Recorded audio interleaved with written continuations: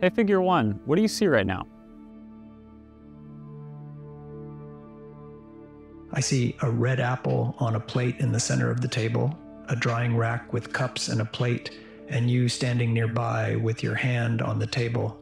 Humanoid robots are having a moment. A decade or two ago, it was a struggle to get robots to walk, not to mention respond to spoken requests.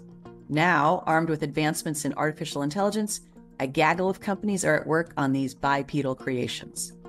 Serial entrepreneur Brett Adcock founded robot maker Figure less than 2 years ago and has lured some of the biggest names in tech and AI as investors. Adcock is riding high on the progress that his 23-month-old robot startup has made so far, working out of converted warehouse offices in Sunnyvale, California. He took an indirect path to his current ultra-competitive pursuit. He grew up on a soybean farm in Moweaqua, Illinois, run by his parents before graduating from the University of Florida with a business degree in 2008. After he graduated from university, he worked on Wall Street and then founded 2 other startups. By August 2022, Adcock had 8 employees. Now it's up to 80 and growing, with employees joining from some of the top tech companies. There are no commercially viable humanoid companies today that are in market making money.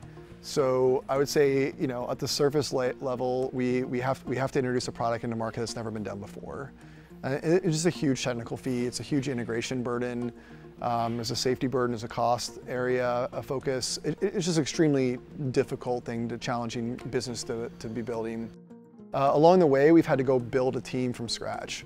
I probably spent the first year in a really cramped phone booth calling everybody in the world, trying to convince them to come over here.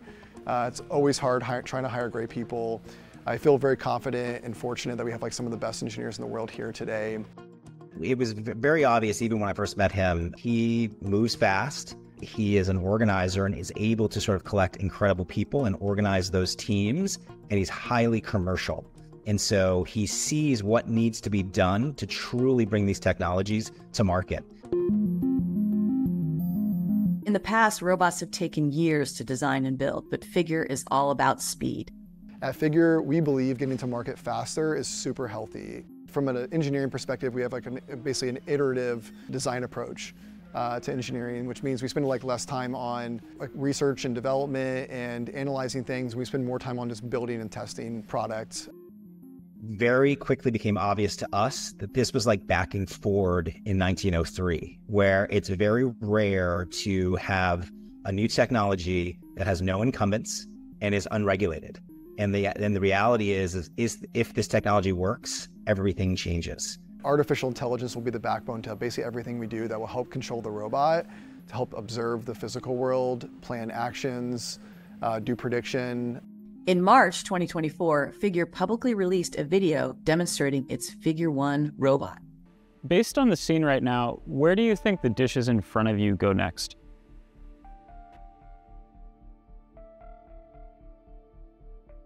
The dishes on the table, like that plate and cup, are likely to go into the drying rack next. Great, can you put them there? Of course.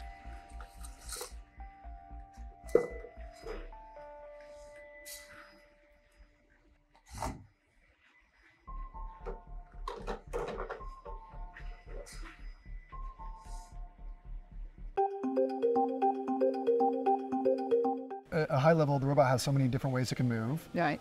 Sitting there and writing code for every single thing it needs to do, like make coffee or do work in manufacturing. That would take forever, right? Forever. It's impossible to do. So we need a better way of doing that. We think that way is through AI training. So we have a whole AI team that works on how we train the robot to do useful work all day long in these unstructured environments. Mm-hmm. Figure has a 3D printer on site, and it makes things like printed circuit boards and improvements to the motors called actuators. Here we are designing new generations of electric motors. These motors are used all throughout the robot to make it move around. There's an electric motor in here, very similar to what you'd have in an electric car. And then we have extra sensors and other things in here that you might not see, that we also design here in-house. Naturally, I think a lot of people are still hesitant about the evolution of robots, especially humanoids. The interesting thing here is our robot looks like a human, so we can gather human-like data for humans doing demonstrations of things. And if we can train our robot to do it, that's like the holy grail Right. for us. Robots interacting with humans is like a fundamental to our business. Like if we can't have robots interacting with humans every single day, it's going to be very limiting for a humanoid. We really need them to be able to talk to the robots as probably the main default user interface. We need to be able to interact next to them safely. We need to have the robots also safely integrated into a home, so we don't want them falling over, damaging things, hurting people. So safety is like core to our mission of being able to work next to humans every single day. And of course, there's a fear that robots will take jobs away from humans. It's very easy to run into concerns around a dystopian future of what a humanoid will be. But again, after our work, it just became obvious of how large the need is for these with the labor gap that's happening, not just in the US, but globally, where there's a few million jobs that humans don't want or they're not showing up to day to day. And it's very low hanging fruit to have a couple million of these robots out there doing jobs that we don't want to do. If you walk into like a manufacturing or warehouse plant today, they're losing 50 to 150% turnover every single year. People just don't want to do these jobs where they walk 10 miles a day or they grab 50 items an hour, or they're next to things that are, getting spot welded and it's very unsafe. And we have 10 million jobs that are open in the US and nobody wants. And we also having a collapse in the amount of workers in the workforce. So there's this huge labor crisis that's going on that's really not well reported. And we want to go and help solve that. So I think it's going to be quite a long time before we're ever really taking people's jobs in a significant way. I think what we're really seeing is a labor crisis that we can go in and help with that void.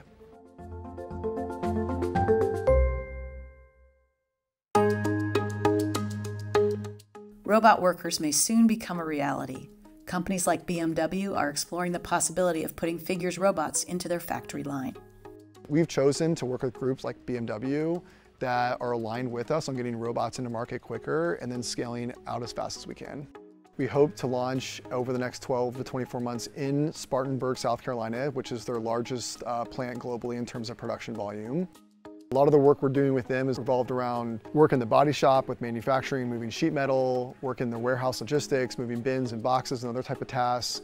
There's thousands of those type of tasks that need to be automated at those facilities. We hope over the next 12 to 24 months, we're starting to have real robots in real facilities at our clients. This is one of these areas where like a lot of the folks here, myself, we've been dreaming about this for a long time, since I was a kid. Having a chance to come in here every day and work on a humanoid robot and actually integrate into the real world we're just super fortunate to be here, and we're working as hard as possible. A lot has to happen before humanoid robots are an everyday thing at even factories around the country. One of them is figuring out the power issue. Figure's lithium-ion batteries last just 2 hours right now. And right now, their version of the robot still has a black cord dragging behind it that connects to a computer. The next version of its robot will carry its own computer and be cordless, I'm told. Can robots learn everything they need to do? That may take some time. I think once we start seeing robots in the real world doing everyday tasks, helping humans, doing real work every single day, it'll feel like 30 years of the future, 50 years of the future is pulled forward. It'll be pretty magical.